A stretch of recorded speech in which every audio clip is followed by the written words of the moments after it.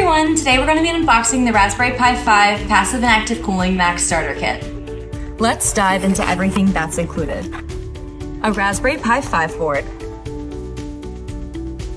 a Vilros 27-watt 5V5A Raspberry Pi 5 compatible USB-C power supply to fully power your board and your peripherals, an aluminum alloy passive and active cooling case that passively cools your board with the integrated heatsink as well as a built-in fan that powers on as needed. The case also features great venting as well as easy compatibility with camera modules, spacers and screws for open use, and other optional peripherals such as an SD card cover and on-off button. A 128GB microSD card that's preloaded with the Raspberry Pi operating system and ready to use.